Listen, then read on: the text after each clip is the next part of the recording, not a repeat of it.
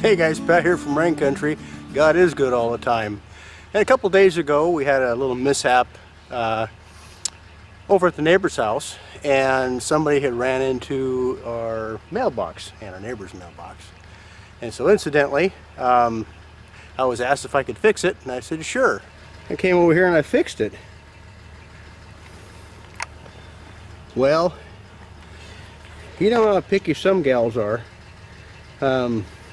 I didn't get a whole lot of positive response from that, so I guess I better come and give this a proper repair.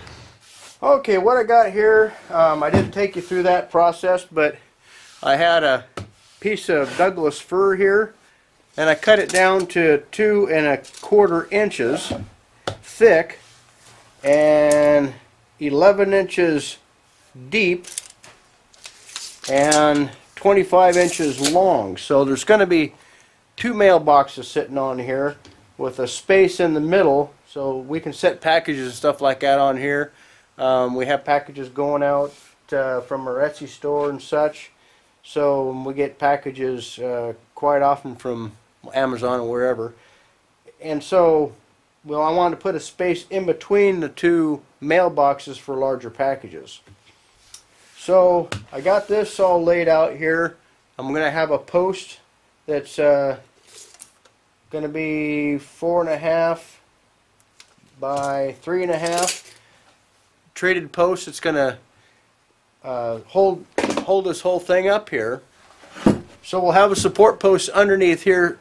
This isn't the support post, but this is just for simulation here to show you what I'm doing. But anyways, there's going to be a support post here, and then I'm going to have some wooden gussets that go on the left and on the right and on the front of this support platform. Okay, I got a piece of Douglas fir here again. Again, I cut this down, ran it through the planer, ran it through the joiner, and I got a 5.5 by 2 1/4. And the front piece I'm going to make 5.5 inches long, and I already have 2 of the side supports. They're going to be 9 inches long. So I'll go ahead and cut this at 5.5 by 5.5 block, and then I'm going to draw an arc in here.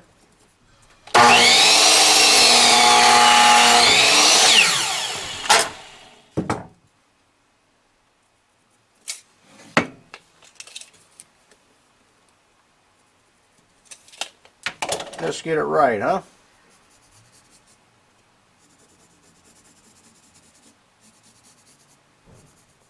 Now let's go ahead and cut that out on the bandsaw.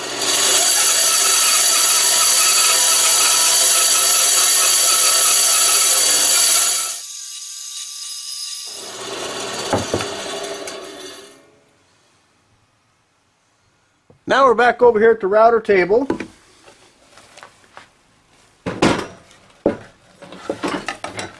And we'll go ahead and route these edges here.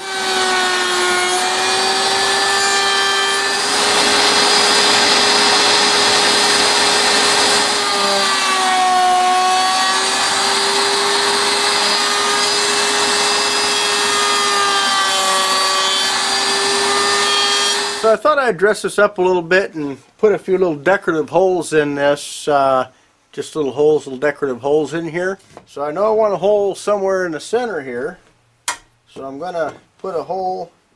I'm going to find where the center is, so I'm going to go with a 45-degree angled square, and then just put me a line there. And then I want maybe 3 holes in this guy, so I'm going to maybe go out there 2 inches.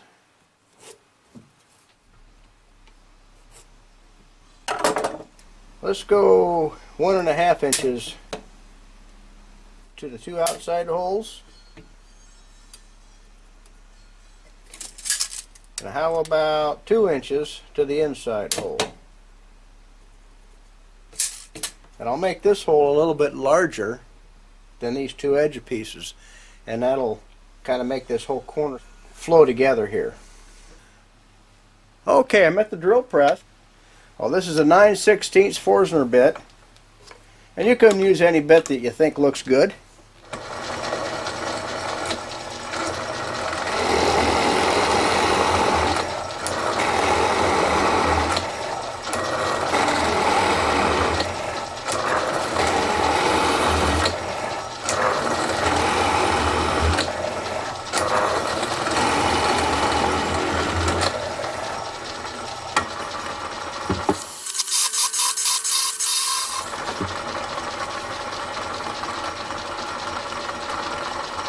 Okay, so now I'll make this hole here just a little bit larger than these two here to give it just a little bit more contrast, because this is a thinner area between here, here, and then here is a thicker area. So a little wider, a larger circle right here will decorate this just a little bit better and make all that kind of flow together. At least that's the plan. Let's see if it works. Okay, this one here is a 15/16. As you can tell, I'm not really being scientific about this. I'm just kind of putting this together. You know, it looks fairly good. People driving by might not even notice it, but for those walking around the neighborhood or something, they might give them something nice to look at. I hope anyway. So I'll just go ahead and replace that bit there.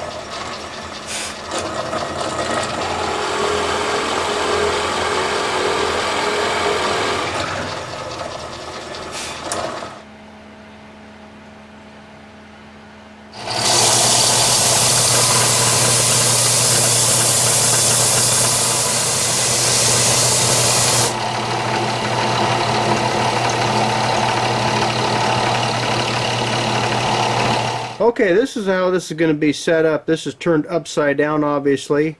The post is going to be 3.5 by 4.5, and here's the gussets, how they're going to lay in place on the platform. Again, this is upside down, so you can kind of get an idea. If you turn your head upside down, you'll have it right side up. But anyways, we'll have to figure out a way to fasten these with legs or screws of some kind. I'm thinking of gluing and screwing this together, making sure that there's enough clearance in here to make that post fit, and then I'll dry it and then obviously take it out there and install it.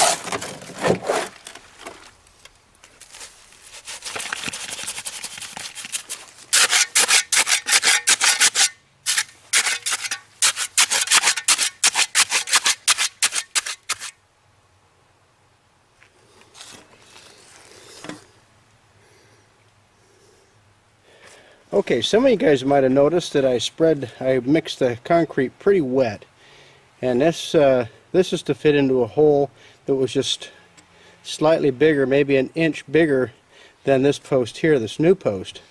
So I didn't have to dig a hole, as you can see, and I could just put that post right in that hole and mix one bag of concrete, Quikrete, and mix it, to where it's pretty wet, and that'll set up really nice.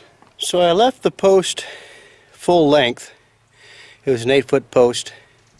I also had a little bit of extra concrete left over, so I just poured a little bit of an apron around the base of the post so it's easier to mow around and to weed eat.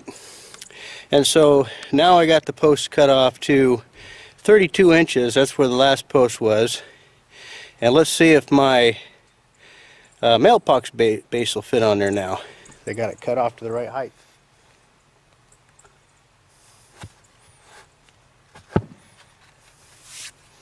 Oh, look at there.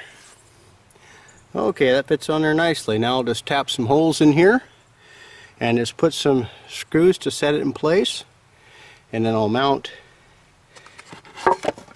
these. These are 6 by 17.5, and the mailboxes sit right on top of those, and I'll show you that as we go along here.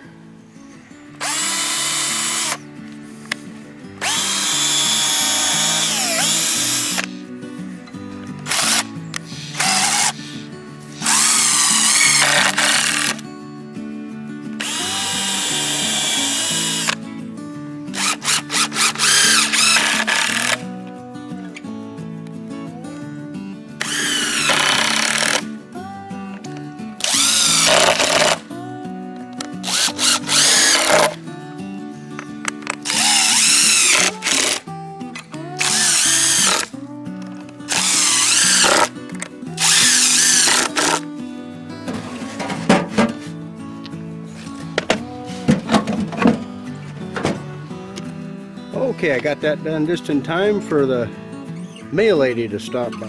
So I think that'll offer a lot of support, and hopefully it looks good to the neighbors. So, alright, that completes that project.